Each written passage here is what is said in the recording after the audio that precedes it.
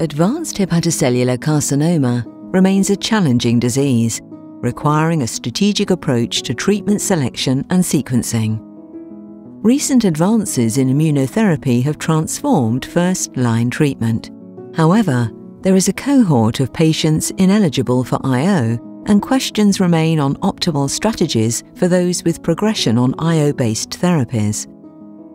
For patients with advanced HCC who are ineligible for IO due to active autoimmune disorder or prior liver transplantation, tyrosine kinase inhibitors, sorafenib and lenvatinib, remain the recommended first-line treatment options.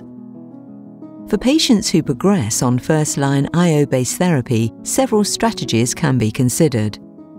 If possible, and as recommended by current guidelines, clinical trial enrollment is encouraged to improve treatment sequencing evidence. In routine clinical practice, switching to a TKI or anti-VEGFR2 may be a viable option. There are two main post-IO treatment approaches involving TKIs. The T-1 approach, which prioritizes sorafenib or lenvatinib as second-line options, and the line-agnostic approach, which expands treatment choices to include regorafenib, cabozantinib, and ramucirumab. Prospective data on the use of TKIs after progression on IO remains limited, as most available data comes from studies conducted after progression on sorafenib. The existing data suggest that patients who progress on first-line IO and maintain preserved liver function may benefit from second-line TKIs, with no new safety signals observed. The same applies to the use of IO after progression on IO, although this approach is currently even less well-defined. In the absence of evidence-based interventions, clinical decision-making should be based on patients' clinical features, tolerability of the prior therapy, and regulatory approvals in each country.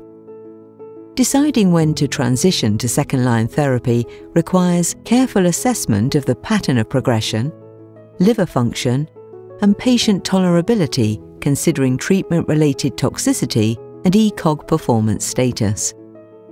A multidisciplinary approach is key to optimizing individualized treatment decisions and improving outcomes for these patients. In conclusion, receiving second-line treatment improves outcomes in cases of disease progression after first-line IO.